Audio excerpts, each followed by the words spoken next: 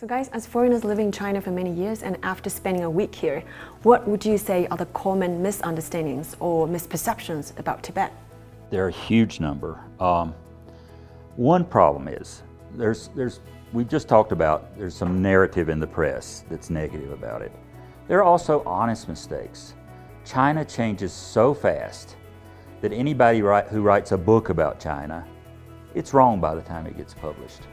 I mean, I keep hearing, even today, I hear people say, China's development is only in a few coastal cities and the rest of it's desperately poor. People still say that and they believe it because they read it in a book. And it may have been true 20 years ago. But now we're in one of the most remote areas of China. There's a lot of development here. So things change so fast.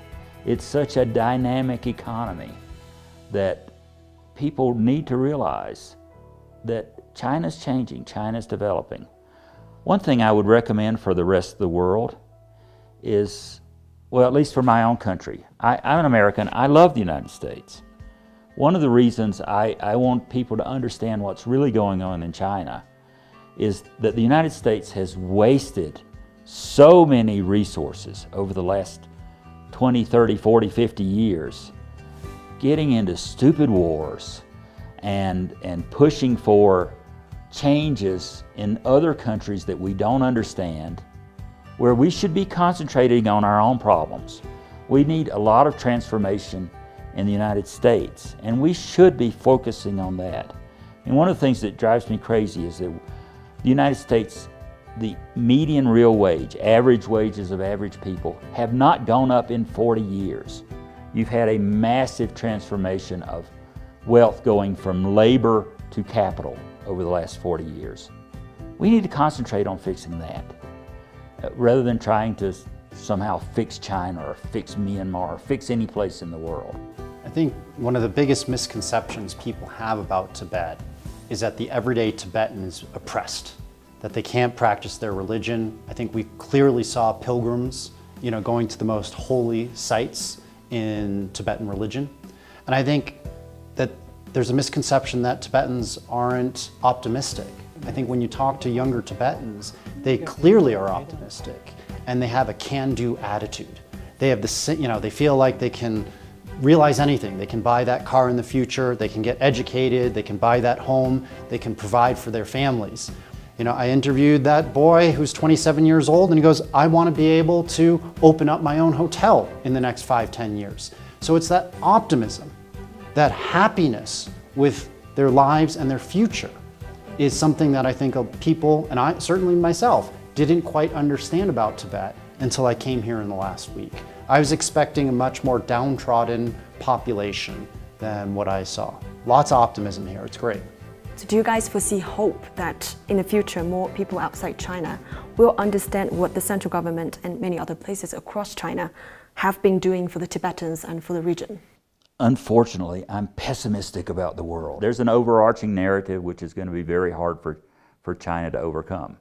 My recommendation for the world is calm down, don't get into any mess or don't get into any fights. And if China will continue to grow over the next 20 years, if it's able to maintain peace and stability and economic reforms, and by then the world will be a different place. I think it's going to be difficult for China to overcome the false narrative that's in the Western press and in coming out of governments. Now they got to keep trying. They have to do more shows like yours to really show the real Tibet or the real China to the rest of the world. They have to communicate in a way that Westerners understand. But I think it's going to be tough. You had the Trump regime was attacking China all the time. There was a real chance for Biden to reset relations. He had a chance to come back and say, you know what, everybody calm down. We need to find win-win situations with China. But on day one, when Biden became president, you saw Tony Blinken, the Secretary of State, said, yeah, I agree, China's committing genocide, which is a very loaded term.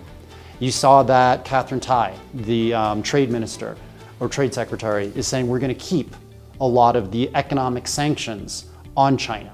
You've seen that Huawei and a lot of the top tech companies in China are still being hampered and really hurt by the United States and their sanctions. We had an opportunity under Biden, and he's really disappointed me, to reset relations. But now you've got a Trump regime and maybe a Biden regime. Republicans and Democrats alike are going to have 8 years, minimum, where they're going to scapegoat China for all of America's ills.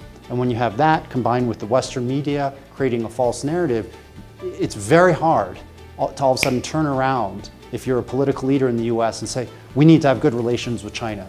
More important is I think people really don't know what life is like in China. This is a hard thing to convey to people around the world. But when I first came here, I didn't really know what it was like. I think life in China is very nice, and people have good lives here.